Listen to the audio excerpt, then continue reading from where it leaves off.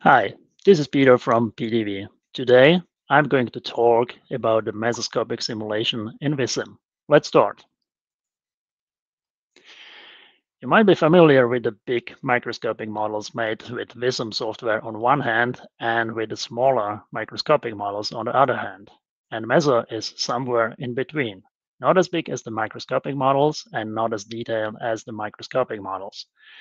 Mesoscopic simulation in Vissim works with individual vehicles as micro does, but they are not visualized.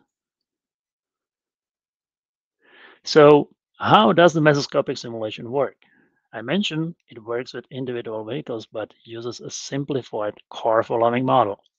It is event-based, which means that data is not updated with every time step, but only at so-called events, at times when changes occur in the network or vehicle behavior, in contrast to the microscopic models, which run with high temporal resolution, where data is updated like 10 times in a second.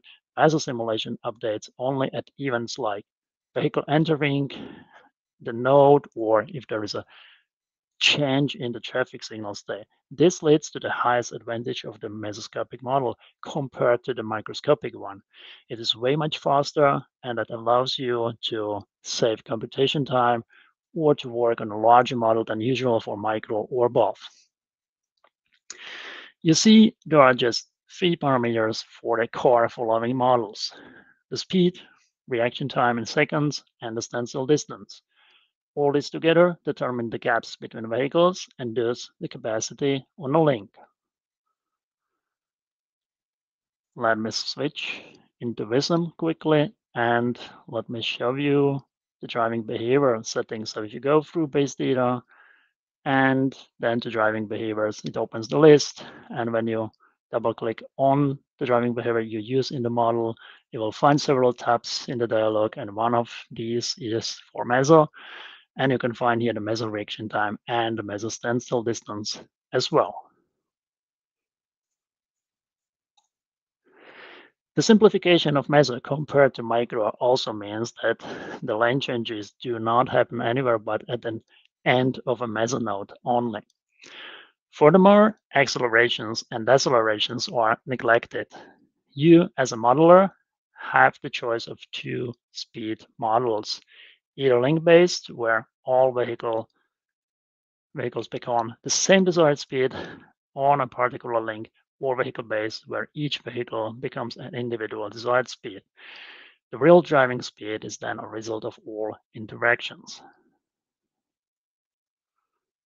When I switch back to my model and I open a dialog for the link, then on the Meso tab, you can find the Meso speed model, and you can choose between vehicle-based and link-based. If you choose link-based, you can define the speed here as well.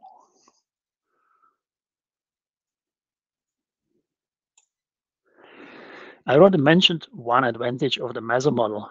It is the computation speed, which allows you to handle large models. The second important one is the ability to run parts of the model at a microscopic level.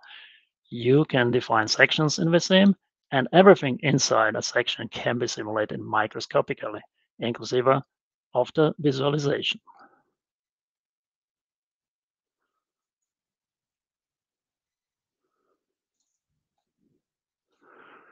So let's take a look into Vissim. If you go to simulation and parameters, then you can choose if you want to simulate in micro or in Meso. And if you want to do some hybrid simulation, then you would need to define a section. So let's find the sections in the network object menu and then define a section. I will need a few more points there. And let's say I want to have this part of the network simulated microscopically. So I go back to simulation parameters and I switch to Meso already and I activate this section for microscopic simulation.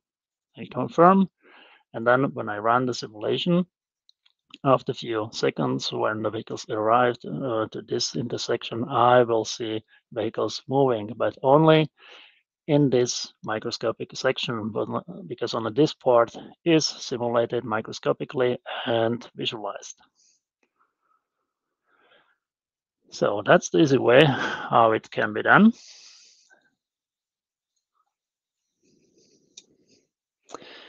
Wait a minute. I can also run a mesoscopic simulation in Visum. So what's the difference? Indeed, Visum offers a mesoscopic level of simulation with simulation-based assignment. Both software programs use the same theoretical background for the mesoscopic simulation, the work of method. But there are a few differences. Visum calculated fractions, Visum with all vehicles only. That can make it easier for Visum to converge, at least in some specific use cases. On a Visum allows vehicle-actuated signal control, so detectors can be used and dynamic control can be utilized. On a Visum can do vehicle-based evaluations. Visum uses link speed. Visum offers two speed models. One of them is vehicle-based and allows temporary, specially defined speed reductions. Visum calculates the queue lengths for links. Visum does not work with queue counters in Meso. And regarding the visualization, Visum can visualize replayed trajectories in a simplified way. Visum by default does not visualize vehicles, but can do that during the simulation in the diagnostic mode. Both software can do hybrid models, but not the same way. Visum can do macro background with meso sections, and Visum can do meso background with micro sections.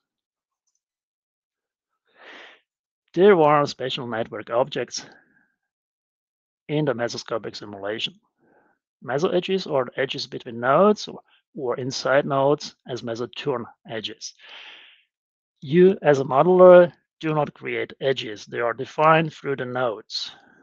Meso lanes represent the lanes on meso edges.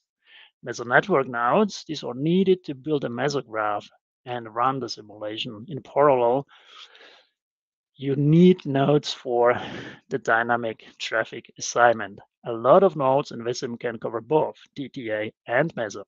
But for some use cases, the nodes for Meso differ from those for DTA. A typical example is a roundabout where you are exactly right with one node around it, but Meso requires nodes for each entry and exit.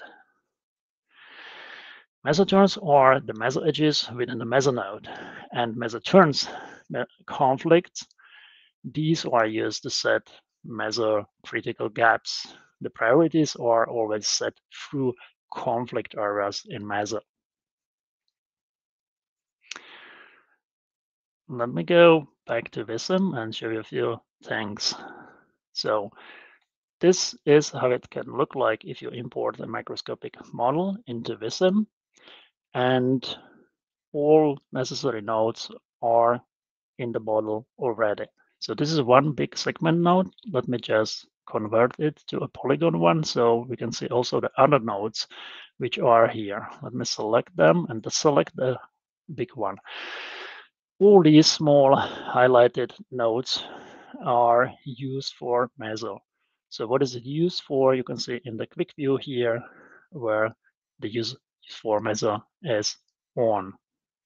So these are the small ones which are needed, and you get them automatically if you import from a microscopic model. But let's say you create your model from scratch and you do not have these these nodes. Like right now, I deleted them. So what you can do then, Visum offers the option if you go to the context menu in the network editor, when you selected nodes here in the network objects window, then you can find here the option create meso network nodes. And when you click on it, it takes a few seconds, and then you get a message how many of them have been created. There might be some other informations or warnings, but by the end, you get a bunch of new nodes which are used for the mesoscopic simulation. And you see Visum adds the nodes for each entry and for each exit at the roundabout. What about all these mesoscopic network objects you have in your model? How you can check them? You can go in the menu to the list and then to your network, and then you can open the list for meso edges or meso nodes, or you can go through intersection control and you can open the list of meso turns and meso turn conflicts. Another way is to open the standard list for nodes, and within the list of nodes you have a couple of lists. You have a list of coupled lists, and you can see, for example, the mesoturn conflicts belonging to a certain node.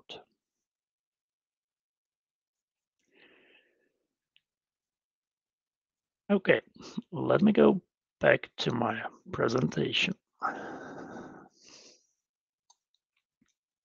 There are a few attributes that determine the conflicts at intersections.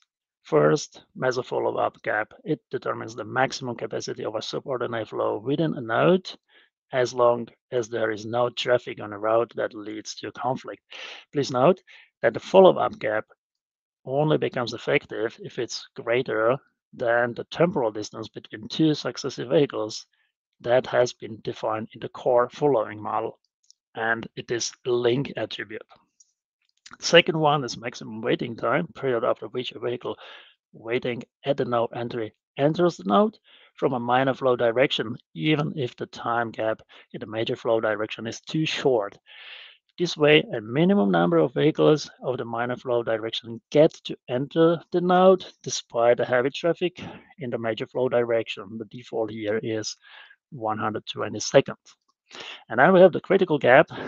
The mesocritical gap defines the temporal distance between two successive vehicles in the major flow that a vehicle in a minor flow needs to enter the node. When defining values for the mesocritical gap, you can refer to established manuals such as HCM. The mesocritical gap is a conflict area attribute. You can edit its value also in the mesoturn conflict lists or in the nodes mesoturn conflicts capital list. Let's switch to Visum again. And when I select the link in my model and I double click it, it opens the dialog for link. And here in this dialog, you can find the tab Meso. And here is the place where you can find the value for Meso follow up gap. If you go through base data to driving behaviors and go to the Meso tab, you can find a Meso maximum waiting time here defined. And if you open the list of conflict areas, then here you can also find the parameter which is called mesocritical gap for all correspondent conflict areas in your model. There's one more thing I would like to mention. If you go through help and PTV Vissim help, it opens the online help of Vissim. And when you look for node control and mesoscopic simulation, then you will find all the explanation, but you will also find here a table with default or recommended values for critical gap and follow-up gaps for different types of directions.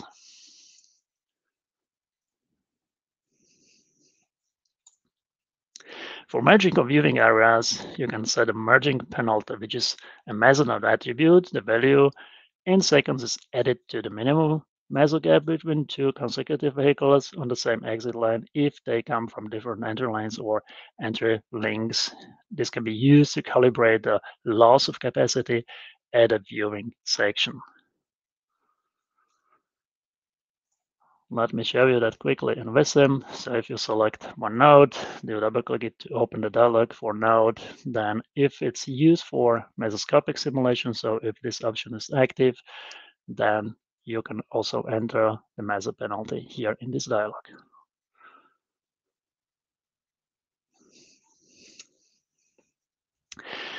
Besides the standard evaluations you use within microscopic modeling like links evaluation or network performance, there is one more evaluation dedicated to Meso simulation only.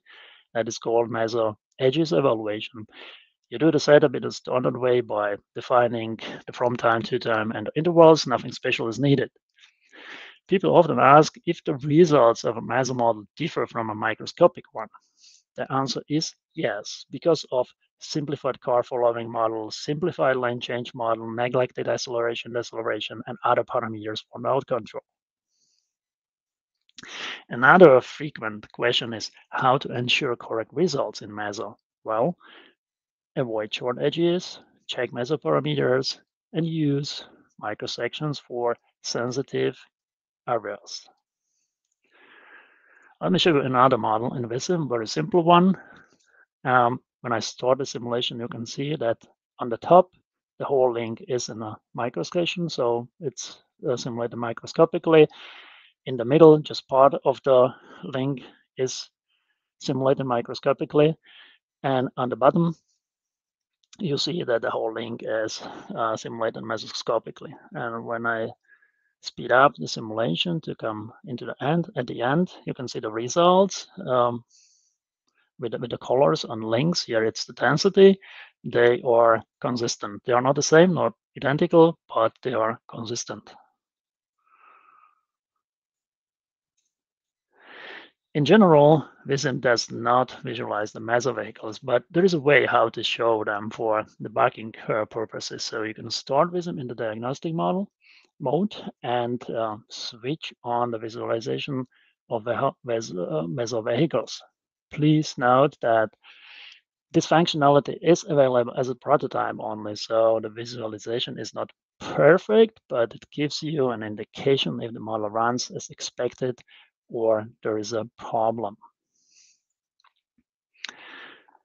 Let me show you that. If you go to the place where you have your Vissim installation, and if you go into the exe folder, then you will find the file diagnostic exe there, and if you run it, it comes up with this dialog, and in the middle, there's the option Start Vissim in diagnostic mode.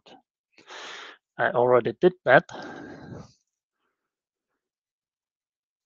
and it looks the same. There's just one change in the menu. You will find this additional entry, diagnostics, and here on the Meso vehicles, you will find the option to show Meso vehicles, and you can hide or show the Meso information for each vehicle. And then if you simulate, then you see the moving vehicles. So it's a prototype, it's not perfect. You can see also some graphical glitch time to time, but it gives you an impression if your model works as expected or not. And as I said, you can also see some information for each vehicle there.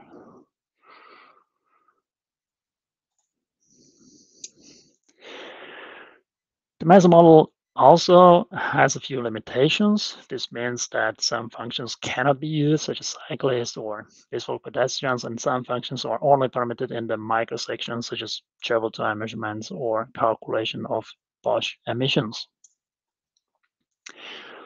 Thank you for your attention.